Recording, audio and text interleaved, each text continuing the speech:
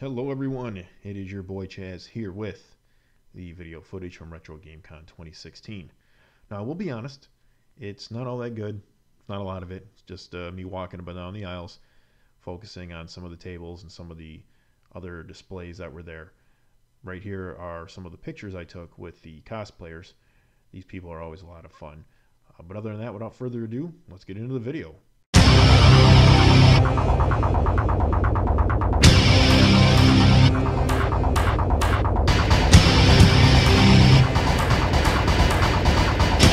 Day 2, Retro Gaming Expo. You can see tremendous amount of things and stuff and people.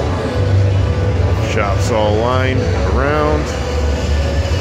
Take a look around. See what people have here, all the vendors and displays and things. A gentleman here selling imports. Gotta find my daughter, she went away somewhere. Games and things, more stuff. Cosplay area, got some shirts, a little video game area over yonder. It's Doctor Who, the game down at the end in the corner is Pat the NES Punk. Go back down the other way, see what else we got. More games down here. Found my daughter. Let's take a walk, you can see all the great, fantastic things. Oh, there's a custom Mega Man. There's the bathrooms. Merchandise. Luigi. Around here. Plush dolls.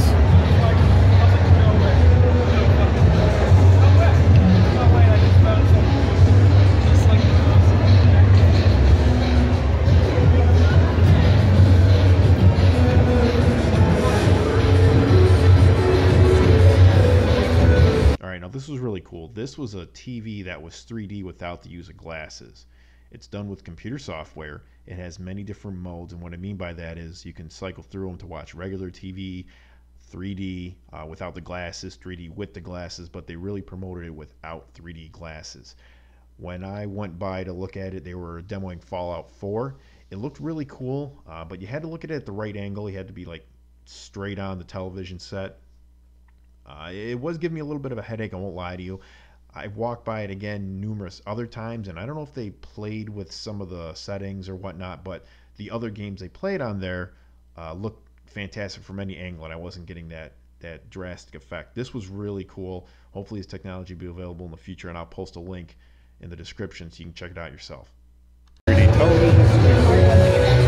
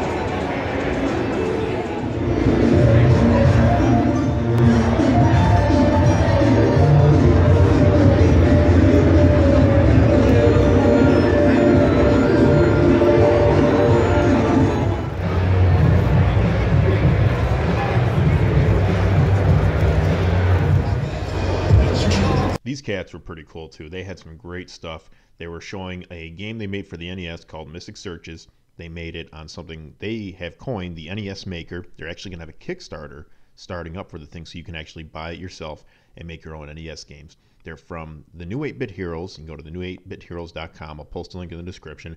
Check out what they have. You can pre-order their game, and you can stay on top of their Kickstarter they'll have coming soon. Really cool stuff. I plan on picking up the game myself. Check them out.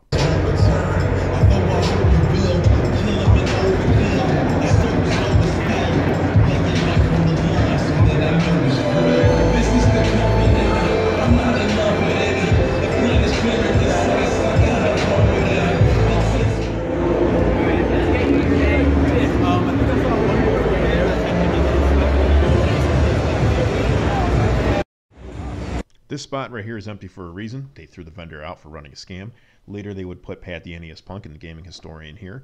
And basically what the scam was, it was like a carnival game. You throw a dart at a board and there were numbers on the board, and whatever number you hit with that dart, you would get that amount of points, so to speak. So you throw 3 darts, you hit 53 times, you get 150 points, you win whatever prize is at the 150 mark. The problem from what I could gather was that, let's say there was a prize that was 150 points. Well, the highest point value on the board was 49. Therefore, you could never get 150. And I do believe you had to pay to throw the darts. So that's the basis of it. They learned that, threw the guy out, and, you know, hey, not for nothing, good riddance.